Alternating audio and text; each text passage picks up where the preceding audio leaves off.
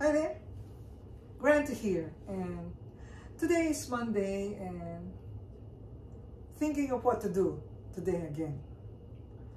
Well, I'll tell you a story. March 3, that was last week. I mentioned it to Bestie, she lives close by. And sometimes, like you see it in my previous videos, she's my taster, with whatever I make for the first time. Anyhow, if your first time here in this channel, I'm really an amateur in the kitchen. I try, because instead of just sitting down there not doing anything, when you're retired, you look for something else to do, right? She gave me these artisanal sausage rolls. I usually eat the loaf of bread, artisanal, of course, because that's the bread that I really like, the taste I like. She brought me a wheat bread. I told her already, I don't eat wheat bread. It's healthy, it's healthy. Forget the healthy thing, it's bitter. I don't like wheat bread. I only eat the white one. She was carrying the wheat bread, she was carrying the sausage rolls. I said, I just picked the sausage rolls. Then I look at it, this expiration was March 2. And she came here March 3. She delivered it March 3. I said, it's expired. And then she said, that's still okay, it's still good. Okay, so let me just put it in the freezer. But today is March 6 already. I was thinking, oh my God, it's getting longer in the freezer. Maybe I should thaw it and do something about it. So I watched a YouTube channel. I think it's Yeast Mode, who was making it. It's Pinoy style of bread pudding. Or like nurses do, especially ICU nurses, we question what the doctor's orders, right? Everybody knows, all the nurses who are here watching, if we don't agree with the management sometimes, we suggest, we don't really question the doctor. We just suggest, I think it's just better that way. It's more tactful that way. And the doctors would accept it better than saying like, strong opinion, like, oh, you didn't do this, it's not like that. No, you cannot do that because you don't have an MD in your name. You only have an RN in your name. Anyhow, today, I'm not following Yeast Mode, per se, all her instruction. I'm going to thwart or tweak the recipe a little bit.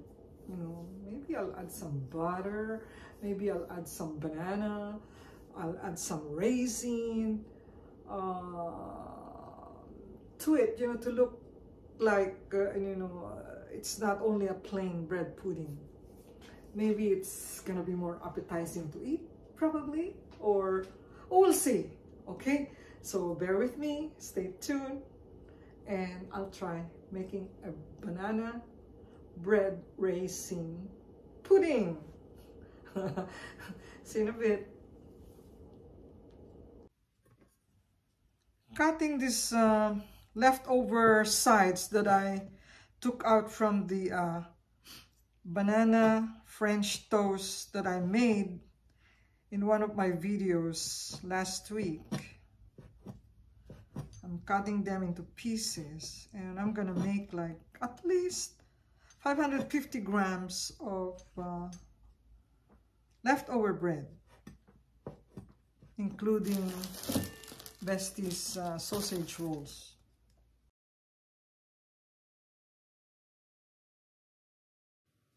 Okay, I was able to cut the bread, into small pieces, put them in the same bag so it's not gonna put some weight in it. Just want to make sure I have the right weight that they're suggesting. They want 550 grams, okay? Zero your weighing scale and then put it on top. Oh, it's only 538 grams. It really doesn't matter because I'm still gonna cut some bananas, to mix with it. So This is good enough. Well, I don't know how much bananas I'm going to include, but I'll try. Let's see if I can have 1 or 2. And my leftover raisins are getting dry as well. So maybe they're going to soften up. Just mash the bananas so it will mix easily with the bread. It's just my idea.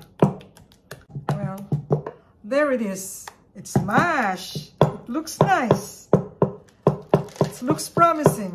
And my raisin that's drying up, I hope it's gonna soften up. I put there the bread, half a cup of flour that she said, and then I also put 1 teaspoon of salt. So I'm gonna mix them together. Mix, mix, mix, mix, mix. Now I'm gonna mix this with the 1 can of evaporated milk.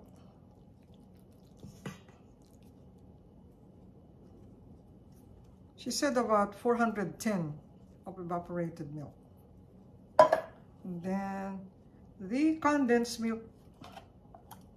This is a Filipino thing. We usually use condensed milk. Even as a child, I used to have, as a baby, I think I had condensed milk. Anyway, I'm a rebel without a cause. She didn't mention butter, but I'm gonna mix butter, melted butter. Also, I'm gonna mix the bananas and my raisins. She mentioned to mix 1 teaspoon of vanilla, half teaspoon of baking powder, half a cup of water. I have cinnamon too. Why not put some cinnamon? It would probably enhance the taste. All right, everything is here. I don't know how moist it's supposed to be, but well, it's an experiment. We'll see how it's going to come out to. 20 minutes of soaking is just now. Now I'm preparing my pan. It's either grease them up or use parchment paper or baking paper to put it under, and then so that after it's baked, we'll just lift it this way. In the meantime, I'm going to preheat the oven for 370 degrees Fahrenheit. Transfer them into the pan.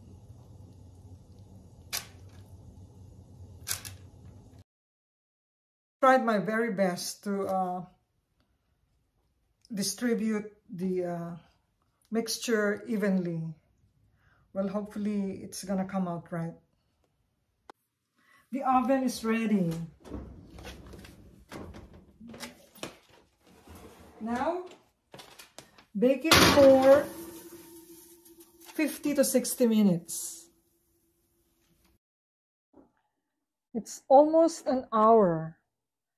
50 minutes or 50 minutes to be exact. Let's see if this is okay.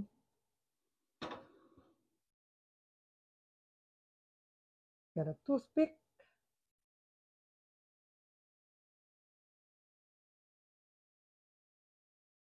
Oh,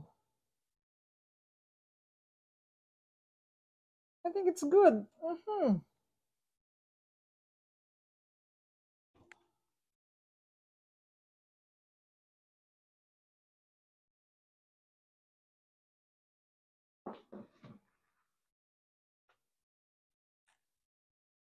The pan is very hot because it just came out from the oven. I let it cool down a little bit, and then maybe later on I'll just lift this up. It's good. My first time to use it, and it works well. Let it cool down a little bit, then I'll cut them later on. And I'll call my bestie to come pick up her share.